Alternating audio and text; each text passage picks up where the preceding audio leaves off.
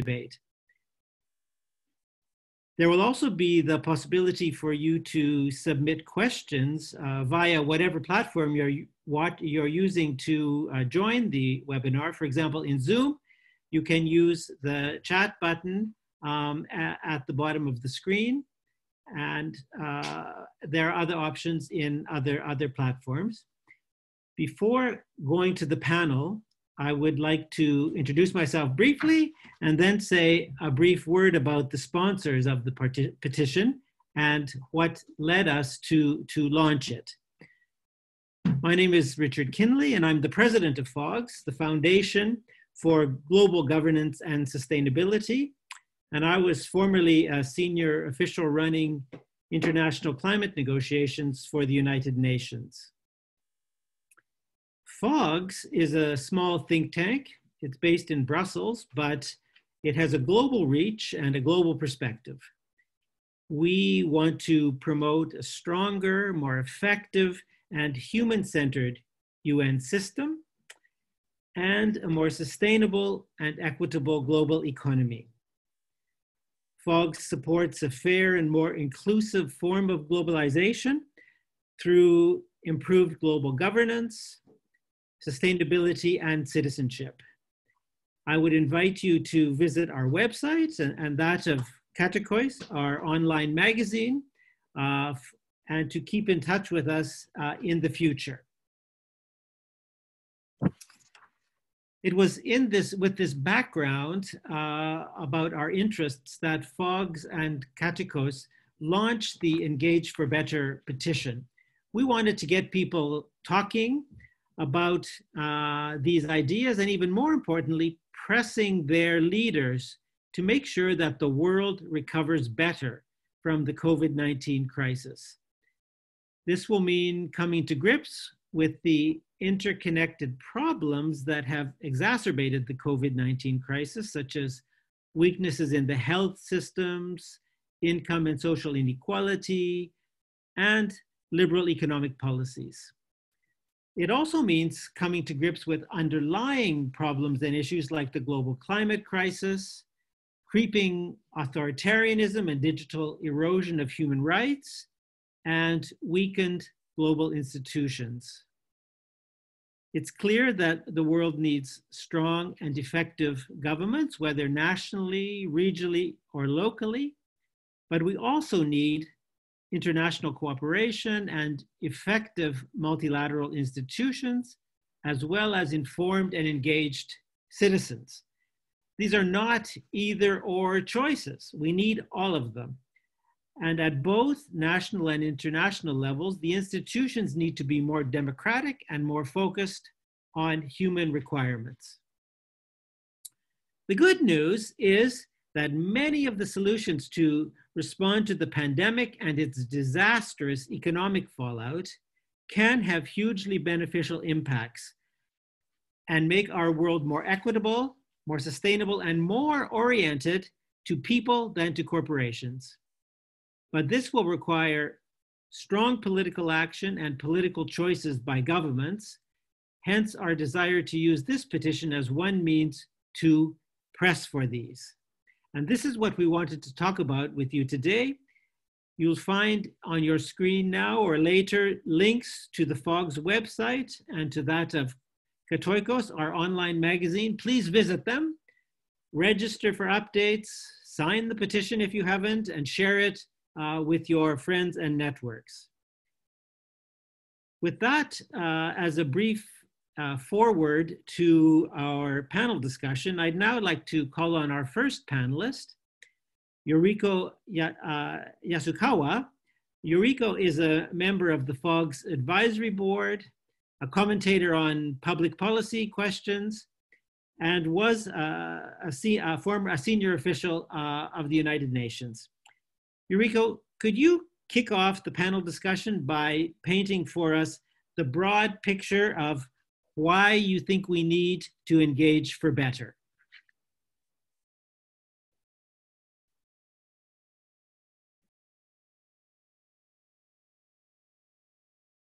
Sorry, forgot to unmute. Thank you. Good morning, everyone from Costa Rica.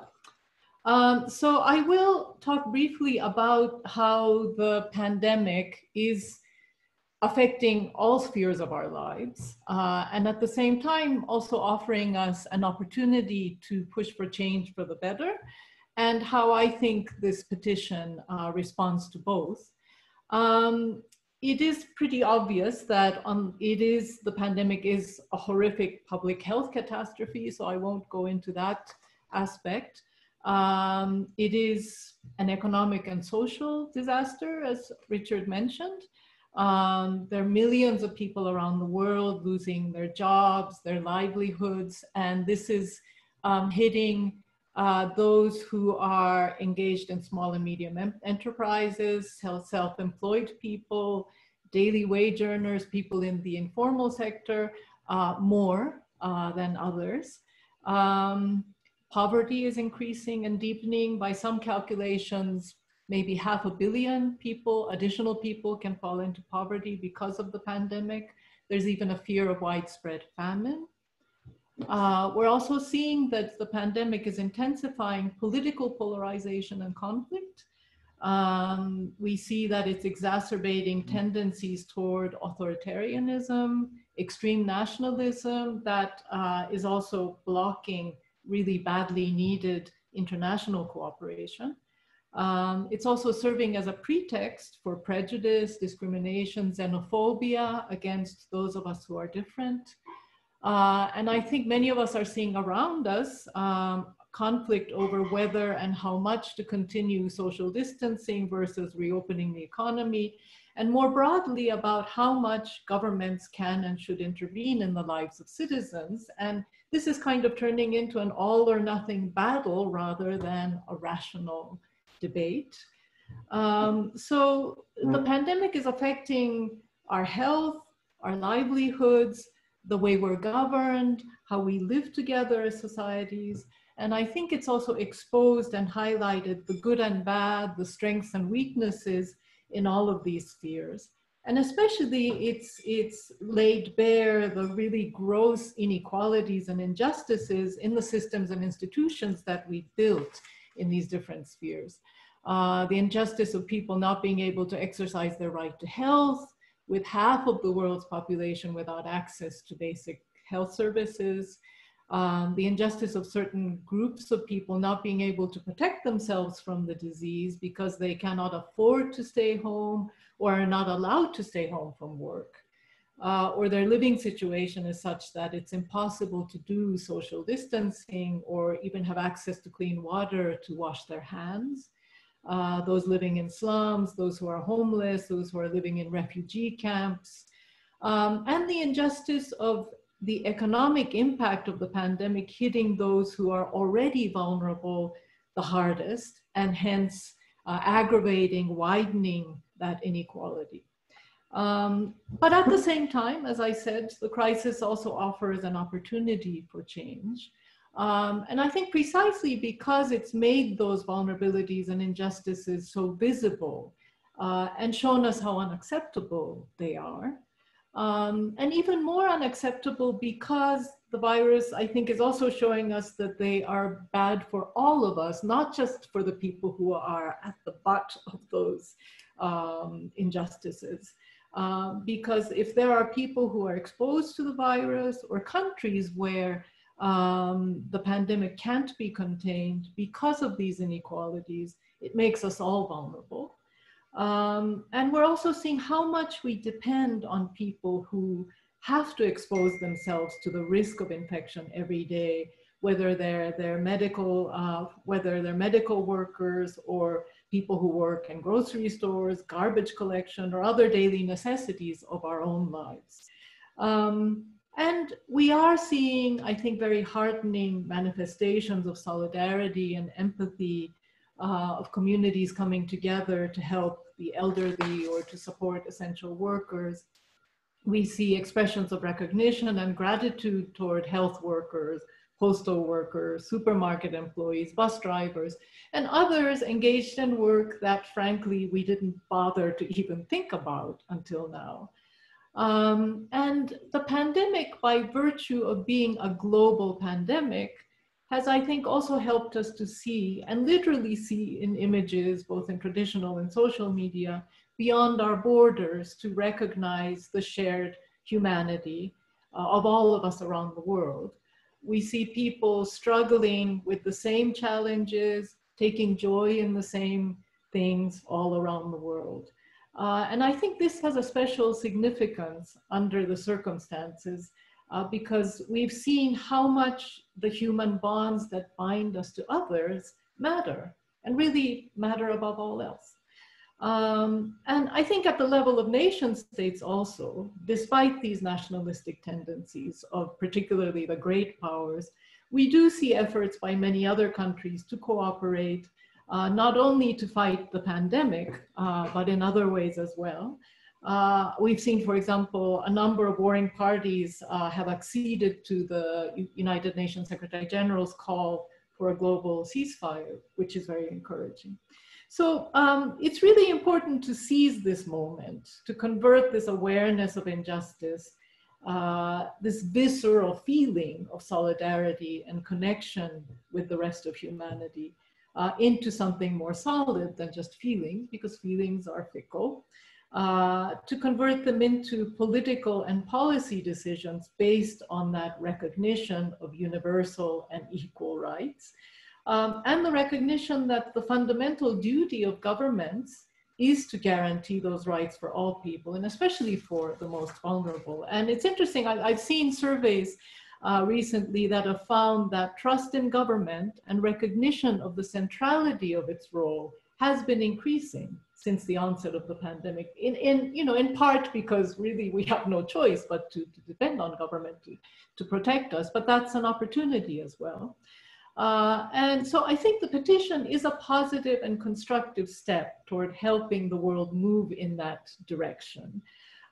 It does put forth some concrete goals to be sought in all spheres of life. For example, universal access to quality healthcare, economies aimed not at growth as a primary objective, but the well-being of people, more and stronger democracy, and robust international cooperation.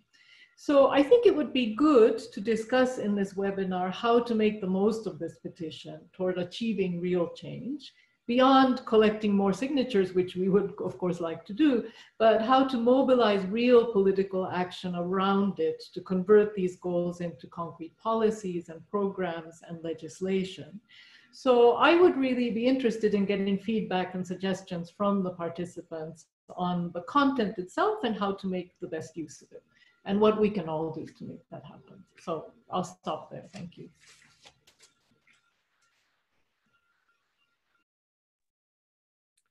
Thank you very much, Yoriko, for those reflections, which I think were extremely helpful for beginning the conversation. I would look to the other panelists and then to our viewers as well to reflect on the challenge you've put out of how to move from lines in a petition to actual political action, because that's why we're in the game. With that, I would remind all of our webinar participants that you can submit questions or comments, please do, via the Q&A button in Zoom, or if you're watching on another platform, by whatever works in that system. So now I'm going to turn to Dominikos Chrysidis, who is the managing editor of Katoikos, the online magazine of FOGGS. Dominikos, could you walk us through some of the main points from the petition? Thank you, Richard, and thank you also, Yoriko, for the great introduction. I think that Katoikos actually builds on these elements, and this is what we are also trying to do. Apart from Katoikos, apart from being let's say, the communication arm of the Foundation for Global Governance and Sustainability, it is also about building a community of people that they are young, but also young at heart, that they want to change things. They want to reform the way we do stuff, especially in the way we do economy, so that it responds to people's actually needs and translate this global love into action. So based on based on what you said, I think that we can also share with the participants the fact that we are going to share a link with them to actually say how they liked this webinar and whether they would have any advice or even how we could cooperate together in order to put this petition into more action. So staying a little bit on the petition, well, you have probably seen that we have around 1,000 signatures. We want, of course, this number to let it grow. So please do not hesitate to share and comment on the petition. It is weird to say that a crisis offers an opening, but it is also true that there have been lots of things that we used to have in the debate that that the momentum we thought that it was lost. Things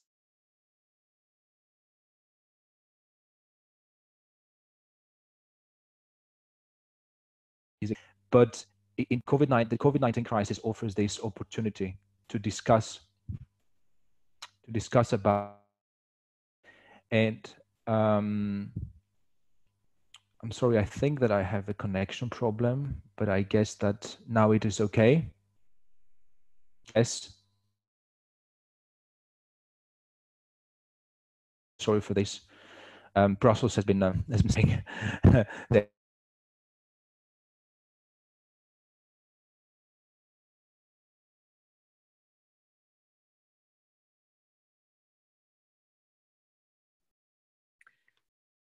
Perhaps we could take a short break here and give Dominikos a minute to reestablish his contact.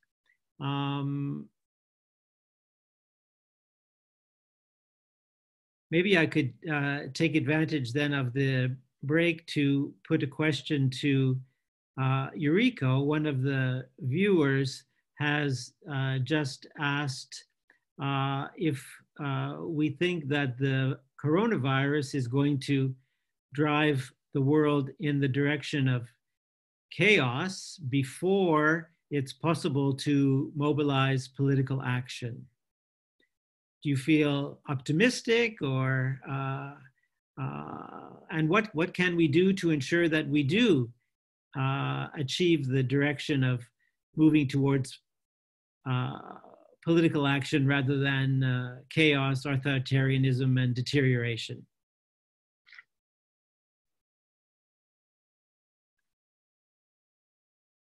I honestly think it can go either way, but I think, precisely we're engaged in this activity so that we can take this momentum in a positive direction. And I think it depends on the one hand, on political leadership, which, I think we're seeing really good and positive leadership and really worrying, self-serving, destructive leadership. And I think there it depends a lot on what you were saying, Richard, about citizen engagement to demand that there is inclusive and constructive leadership. And an initiative like this to put forward a proposal around which people can come together and have a constructive discussion on what to do is one way to take things in a positive direction. I think that's a very good point. I was struck in your intervention when you spoke about the all or nothing battle. It does seem that things are quite polarized, and everything that all of us can do as citizens to promote rational debate as opposed to conspiracy theories and histrionics is helpful.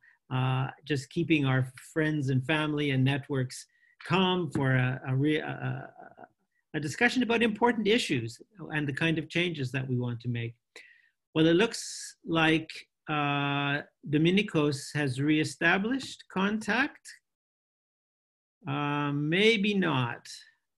Nope. So Yorgos, how be I turn the floor over to you to pick up the baton and say a bit more about some of the elements of the petition, and following up on what Yoriko was saying, how we might take these issues forward. Yes, thank you, Richard. I'm sorry about the technical problems, but I hope our participants can still follow us. And we're improvising a bit, but we are getting there. Of course, we want this petition as an excuse in a way to start a broader discussion. And of course, all support is very welcome. If you can promote it, as Dominikos also said earlier. We had divided up the elements so I can discuss about some of the elements of the petition in more detail, what we want to achieve with some of them, and then Dominikos hopefully can come back and complete the picture. Starting from element 2 that I was supposed to talk about is the disaster preparedness, because we saw once again that although it was expected that there would be another pandemic like this, there have been several pandemics which did not reach the core of the developed world, but this one hit straight to the core, Europe and North America. And now we seem to be unprepared, or at least at the beginning, very unprepared, individually, as countries, as regions, but also as the world, to address this quickly and efficiently and effectively. So we should expect more of this because of climate change, also because of other challenges that are out there for the whole planet. So we should be ready. We need this, what we used to call civil defense. We need people to be ready to operate in different ways when a disaster strikes. We need to have different supply routes and also accessible basic necessities so that we don't rely on faraway channels to get our basic provisions. For example, you saw what happened with masks or ventilators or other material that was not readily available where it was needed. And it took a long time to get it together. So we see that the meaning of resilience is very important, and the practice of resilience. It's not only growth, growth, growth, and we become very efficient as world, but if something goes wrong, then the system collapses.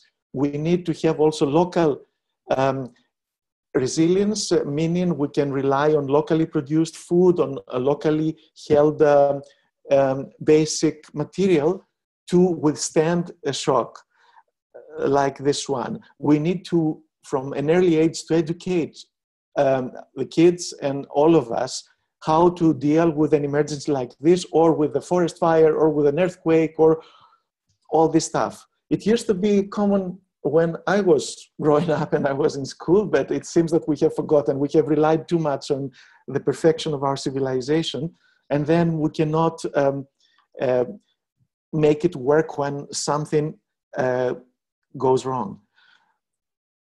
Very central to all this is the need for a new economy, because the economy is the one that distributes the resources, right, and organizes the activities, gives the incentives to people, and gives them also the means to survive.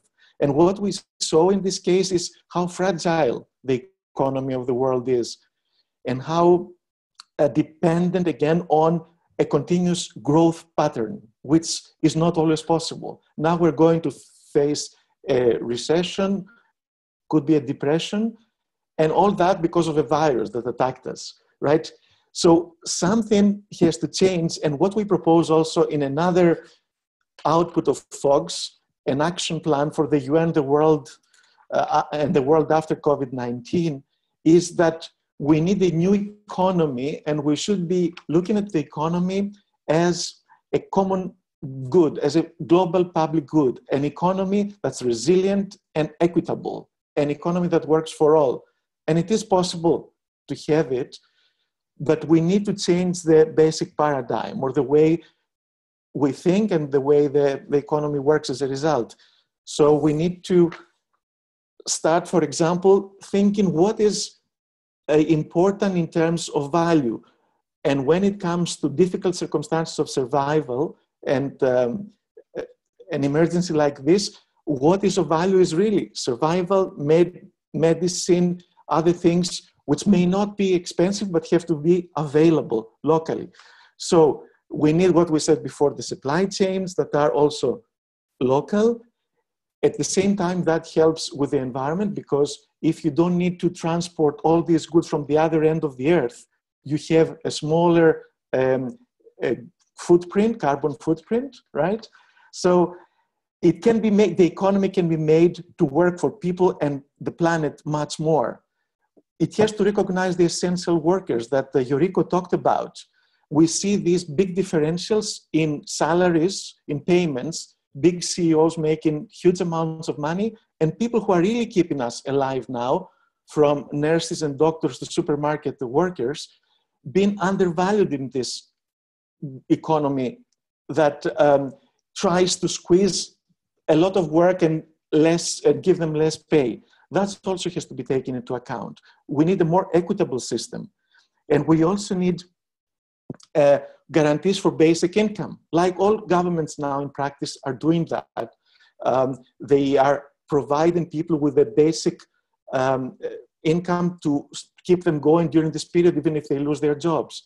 There is a lot of work being done by many think tanks and experts on how this could be generalized, a basic income for everybody all the time, to take away also the precariousness of the worries of people for basic necessities, and to make the system more equitable. So another, of course, thing that we need is, as we see now, the advanced technologies and innovation, social and technological innovation. We see that we can use the ICT, the information communications technologies, a lot, but we don't know how they are governed. We're not fully sure that our rights are respected, that our privacy is respected, that we're not being followed, let's say, and our actions registered. That is also a very basic thing, how democracy and human rights can work in this context of an emergency, where an authoritarian government can take over, governed by decree, and use it to expand its powers beyond what is needed to address the emergency. So we do need to think of innovation in protest, because if you cannot come together because of social distances, how do you protest?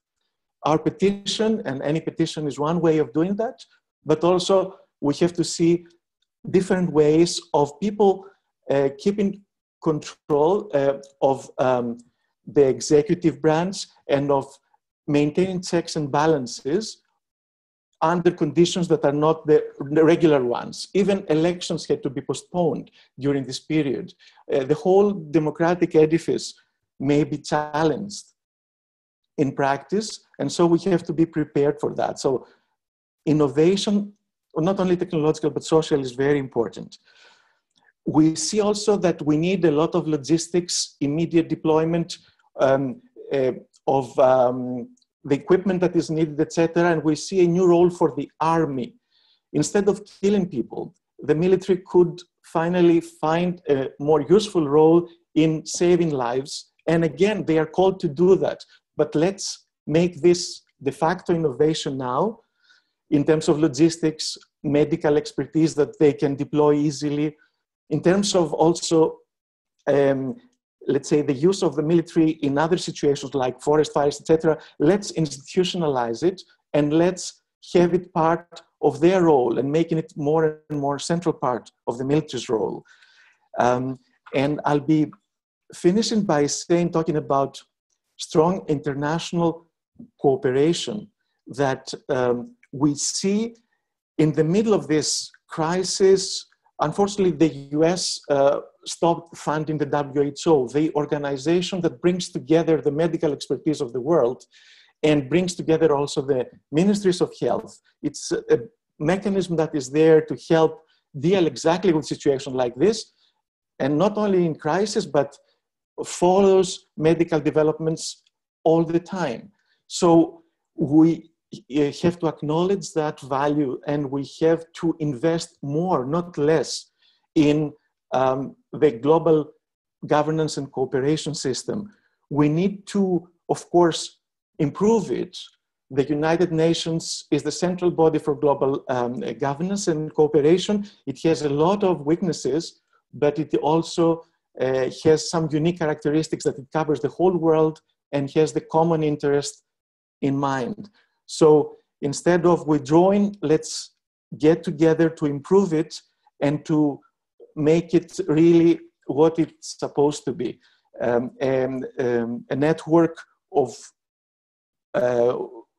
freely cooperating peoples and governments and other institutions. And we can see more when we ask questions. Thank you. Thanks, Yorgos. You've raised a number of things that perhaps we could come back to in the second round when we get into the questions. For now, I would come back to Dominikos just to make sure that you've managed to reestablish communication in the disaster preparedness mode, and that you could then wrap up with the elements you wanted to highlight from the petition. So Dominikos, do we have communication? Thank you, Richard.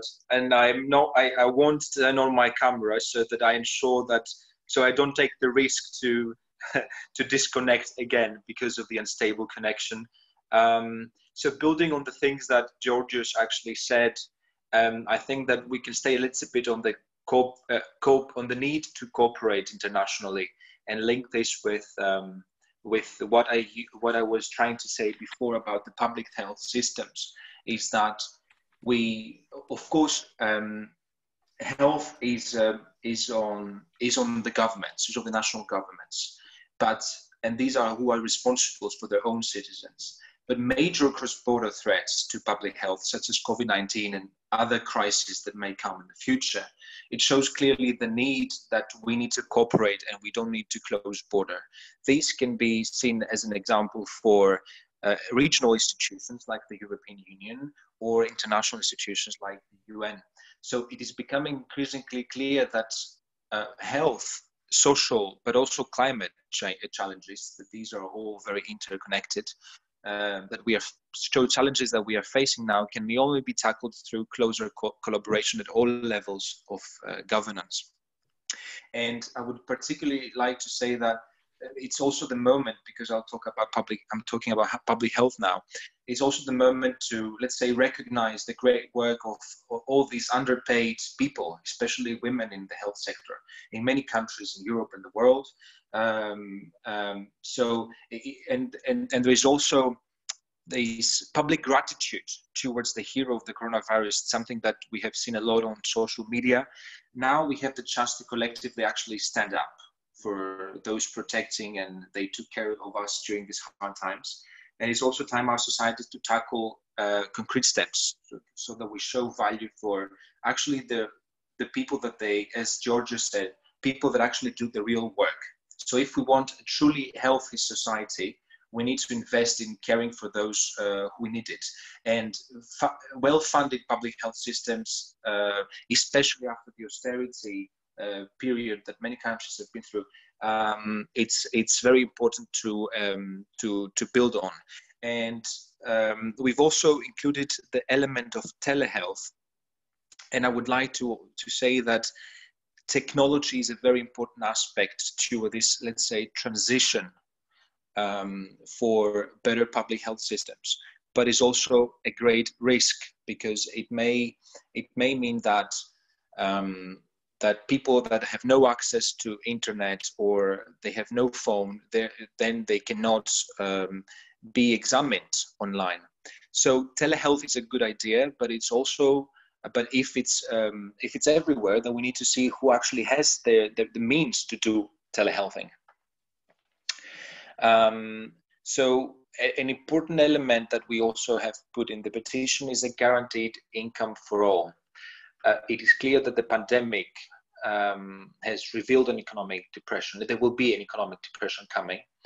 As I said before, the guaranteed income is one of these terms that used to be a long time ago in the debate, but it somehow lost its momentum.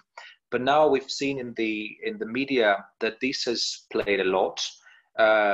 Even governments have published reports like Finland, because they have been implementing a basic income the last years.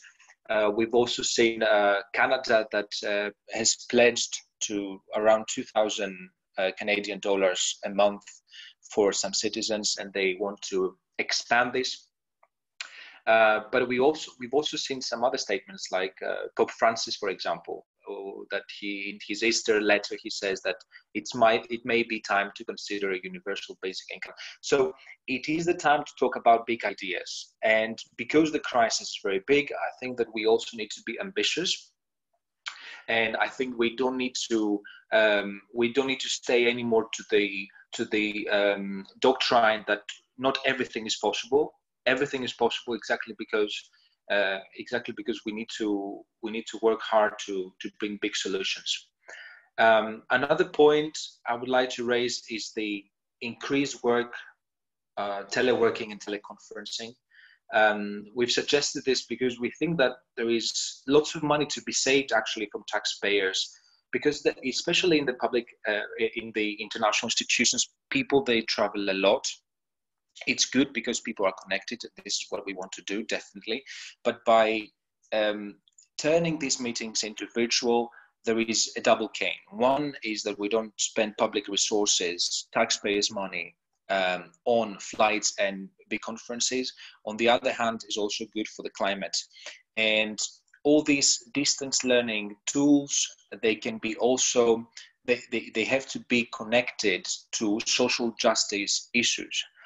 Because the more distance tools we use, the better access we can ensure for people.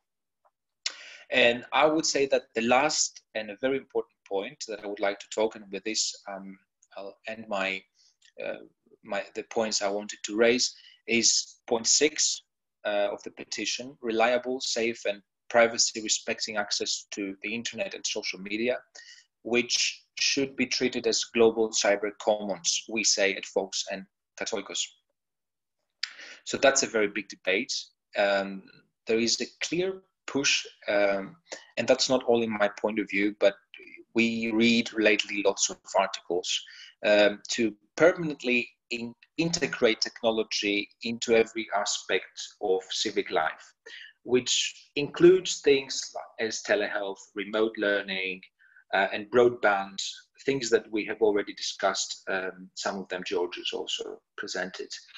This, of course, is a big question on equality, because this is a future in which the privileged, the ones that they have resources, they can have delivered everything home, either virtually or via streaming and cloud technology.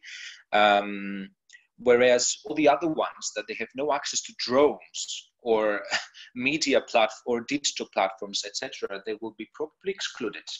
But that's also a great danger, because there is a risk that our every relationship is trackable, traceable, and with all this data exchange that the economy may bring, it will probably bring lots of gains for the big tech giants, but not for real people. And the biggest question around this is the debate on artificial intelligence, of course, and public life. We see that in China, facial recognition is almost a reality. For them, and I would say for many others in Silicon Valley, the pandemic is a golden opportunity. Is an opportunity to make money, and to take, and let's say, by taking advantage of the common enemy, which is of course the coronavirus, to actually apply a bigger thing that they want to do, so that they can make money, but also control populations. But I'm not saying that technology is bad. But what I'm saying is that it may include lots of risks and dangers that we, or as people, we have to try to fix it as much as possible. And we also need to demand this from governments and international institutions, so that human rights are in place, and we integrate an approach that is social, just, and fair for all.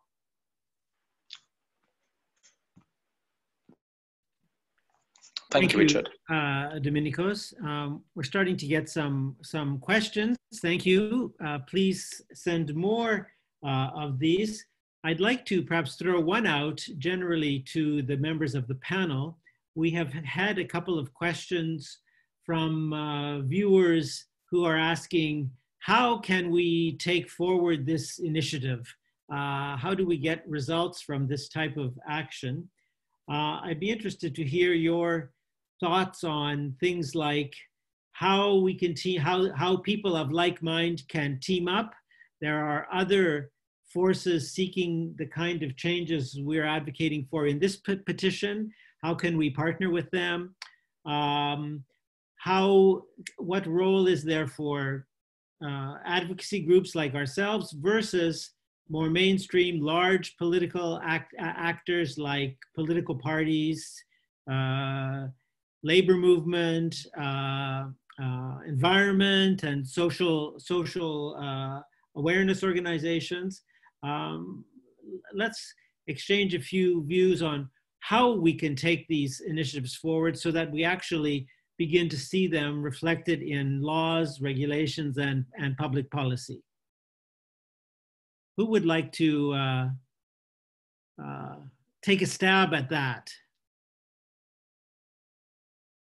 Yorgos, maybe first? Yes, I can do it. Thank you. And then Yoriko. As you may have seen, the petition. Great. As you may have seen, the petition is addressed to the Secretary General of the United Nations and the leaders of all countries of the world. So at least symbolically, that is the target of the petition.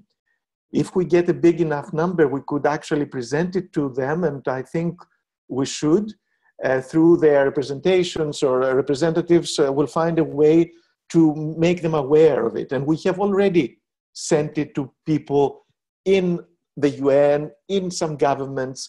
So the more signatures we have, the better it is for the petition to be noticed. The second is, we, of course, as a think tank, we have the capacity to be a bit more creative or a bit more forward-looking and freer than a government ministry or somebody else who would be obliged to stick more to the rules of the game today. So thinking out of the box, I think we also pull others out. So by just generating these discussions, and we also have other brainstorming sessions with officials, etc., that FOGGS organizes, we have this opportunity to, let's say, sow the seeds of these changes. And of course, civil society, there are many petitions and many initiatives that cover parts of this usually, but not the whole picture. One thing about FOGGS is that we want to have a new narrative for globalization. So we want to create this new paradigm that will enable thinking in a different way and will make all these things natural.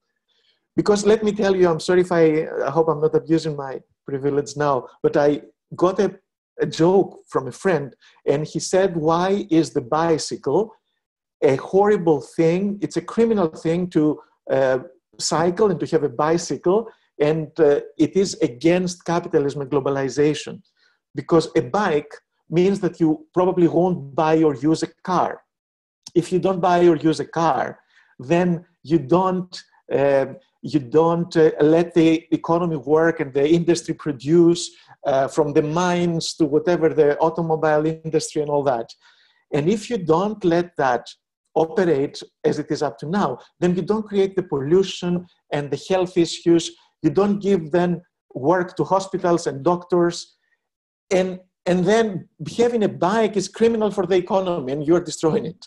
So you can see how perverse the current way of thinking is. And what we're doing through this, by these 10 elements, is to get people started thinking in a different way. And as you can see on the roll-up behind me, we're trying to talk in FOGGS, as you know very well, Richard, and all the others, and Yoriko and Dominikos, about a new narrative, a new way of thinking for globalization, which is more equitable, people-centered, not profit-centered, and more also ethical and planet-respecting. So I think this is one way of doing it, to have a petition, to talk about it, and the more it's talked about, the better it is. Thanks. Thanks, Yorgos. Yoriko, could you share your reflections on that point, please? Yes, I think one thing that's important when you're trying to achieve concrete change is to think about what are those key moments where change can happen in meaningful ways. And I think one of them is budgetary decisions, when budgets are formulated and then they're approved by the legislative body. I think one thing you would want to do is to have an influence in that process. For example, if we're talking about well-funded health systems, I think it is important for people in all countries to see how health budgets have been evolving. Have they been going down? Have they been coming up? I had some interesting experiences while working in the UN system of helping civic groups to have an influence on budgets, and particularly to increase social spending. And one of them was within the context of a very severe economic crisis. This was in Ecuador. And what we were able to see is that even in the worst possible circumstances, there are things that you can do to protect budgets for health, for education. There are other things that you can shave off to put into priority activities. So one thing to think about is how to influence budgets, whether through your local parliamentarian or by talking to the bureaucrats who formulate the budget, but to show that you do care what happens, and to form alliances and coalitions with people so that you are a political force. And I think another opportunity is elections, and there are elections coming up in many countries in the world. One of them is in the US. It's important for these issues to become priorities in public debate. And in these, I think, opportunities, it is of course important to appeal to the candidates, but it's also equally, or maybe even more so, important to appeal to the voters, so that they demand that these issues be addressed, and all politicians respond to opportunities to gain votes. And if they see that this is of importance to the voters, well, you know, they'll talk about it, they'll think about it. So. Thanks, Yoriko. I really underline that point about the importance of people who want change to convey this desire to their elected or to be elected representatives, so that this can be factored into the political processes. We have a comment really from one of our viewers who points out that there's I'm not sure if tension is the right word, but certainly a competition between the concept of let's recover better and, oh, please, let's go back to business as usual, to the way it was. I wonder how you would reflect on how one can bring to the fore the idea that we're not really just speaking about, that in fact going back to business as usual is not enough, that we can do better, that the world we're speaking about is an improvement for average people over what we currently have. How can we bring that message more into the fore and into the public debate would be one question. And I'd like to, because we're coming close to the end of our webinar, flag another question, which is about means that could be used to improve multilateral institutions. FOGGS has been active in this area in recent weeks, and maybe Yorgos could give a few insights into what we think would be important means to strengthen multilateral responses and the UN system response to COVID, and actually maybe even more importantly, to the post-COVID situation. How do we ensure that the recovery funds are spent wisely and that it isn't another bailout of fossil fuel companies, for example? Those types of questions come increasingly to the fore as we move more into the post-lockdown situation. So that's two questions. One about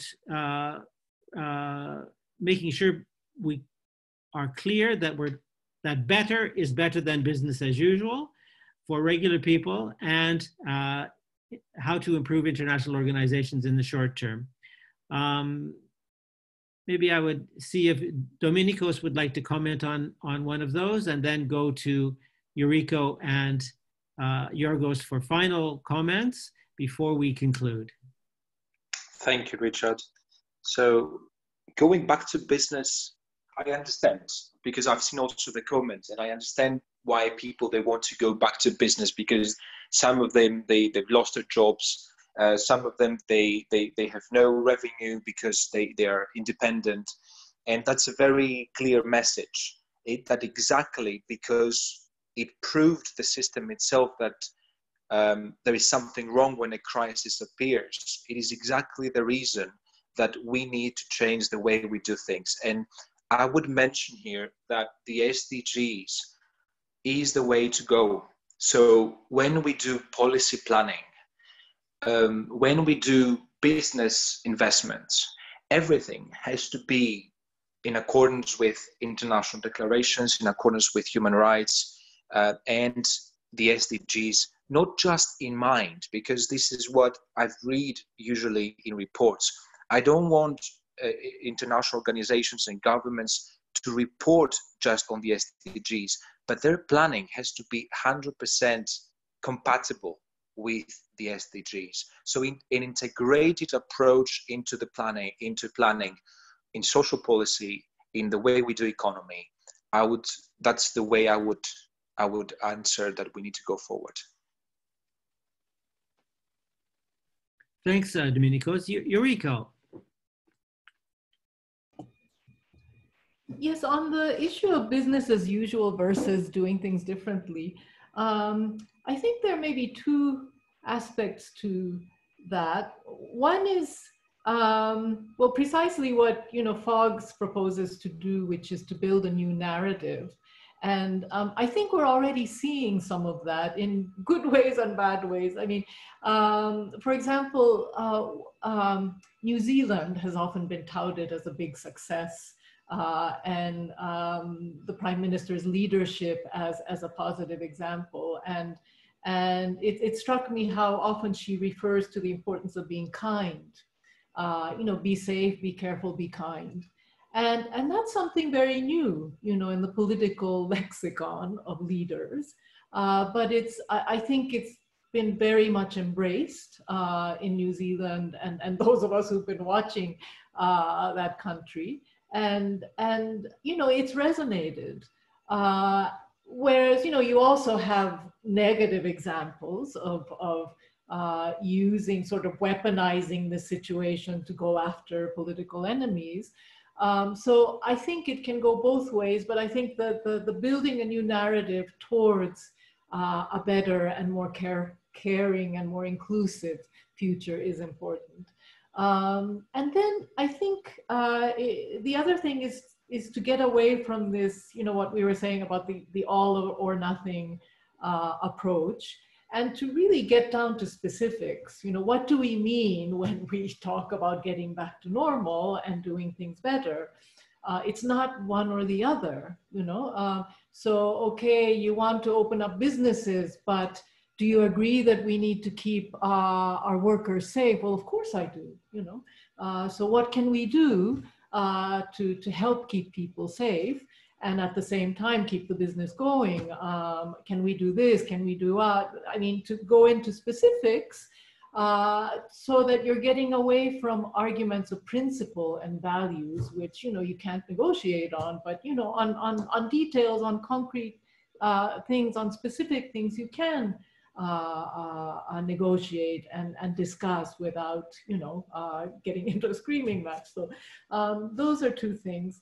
And on the multilateral institutions, I think one thing that's always frustrated me working within the UN system is on the side of the leadership and the staff, this fear of getting involved in so-called sensitive issues and not offending the government, because otherwise, we can't maintain a relationship of cooperation. I think we can be a little bit bolder, not necessarily in criticizing governments, but in pointing out things that are not okay and things that need to be improved. Again, based on evidence, on specifics, but based on those things to build policies that that point toward better and more fairer and just values for a country. And I think that will help strengthen the system as well. Excellent, thanks, Yoriko. Yorgos, last reflections from your side, please. Thank you, Richard. I think a result of what Yoriko also said, conclusion is that we need leadership and courage at all levels, from leaders who have the name, but sometimes they're too cautious to really point to the problems and invite, if they don't have the solutions, they should invite an honest debate about them. To the average person, it's our responsibility also of each one of us, and we should not abdicate our rights as citizens and as human beings who want to live in a better world. So recover better or recover worse. The only certain thing is that we are not going to recover the same. Even if we want to go back to business as usual, we cannot. Things have changed. A lot of money has been spent. A lot of people have died, and we shouldn't forget that also. And more may die because there can be a second wave of these things. We're not out of it yet. So the world will be different whether we like it or not. The problem or the issue here and what is at stake is that we want it to be better and not worse for the majority of people. And that's what this petition is trying to do. And that's our work even before the emergency, because we had seen other emergencies. We've seen climate, right? Food insecurity, other things. There is always an emergency around ready to blow out of proportion, as happened with this one. The Secretary General of the United Nations, he talks about recovering better. The European Union and its president, the president of the European Commission, have been talking about a European Green Deal for some time now. And that has acquired a new meaning with COVID-19. We should not, let's say, abandon the previous plans for the other emergency, which is climate, to now just do medical things. We have to combine them, and there are things that can be done for all of them. So recover better beyond the slogan is really a reminder that we have to make sure that this change that's happening goes in a positive direction.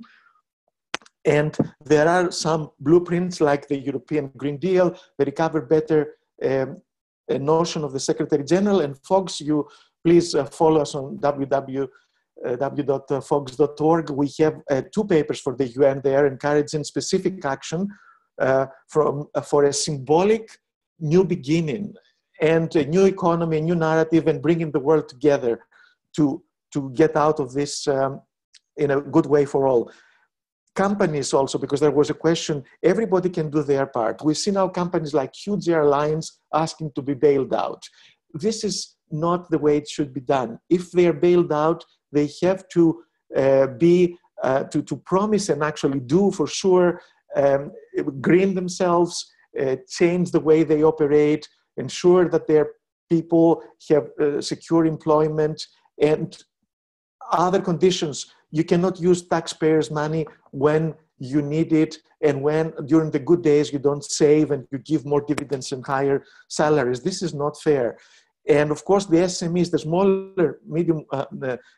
and medium-sized companies, those are really the backbone of the economy, and we should think of them because they are much more reliable in periods of crisis. They are locally connected with people, and they help us all survive. So we should pay more attention to them. And about FOGGS, what we do is we try to be both a think tank and a high level, in a way, provider of advice if we can. And also we try to build a community, as Dominikos said, with Katoikos.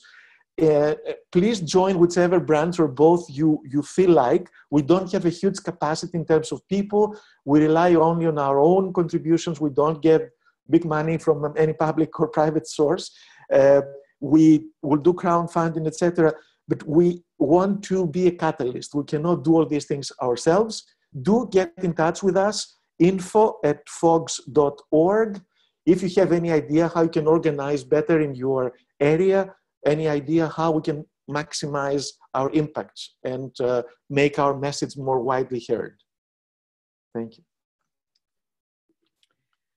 Thank you very much, Yorgos. That brings us to the end of today's webinar. I would like to thank the panelists, particularly for their interesting, provocative, and active engagement. I'd also like to thank all of you who've signed the Engage for Better petition and for your active participation in this discussion today. As Yorgos just said, please do follow up by checking our websites and social media, which will be shown on the screen, and follow some of FOGG's other initiatives. For example, this is the year of the 75th anniversary of the founding of the United Nations, and we're trying to promote a discussion about what kind of UN do we want going forward to the year 100, to the 100th birthday of the UN.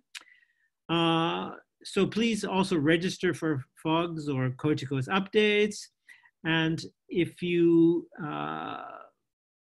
feel so inclined, we'd really encourage you to promote this petition to your friends and in your networks. Please do raise some of these issues in your political conversations with your elected representatives, whether at city level or in parliaments.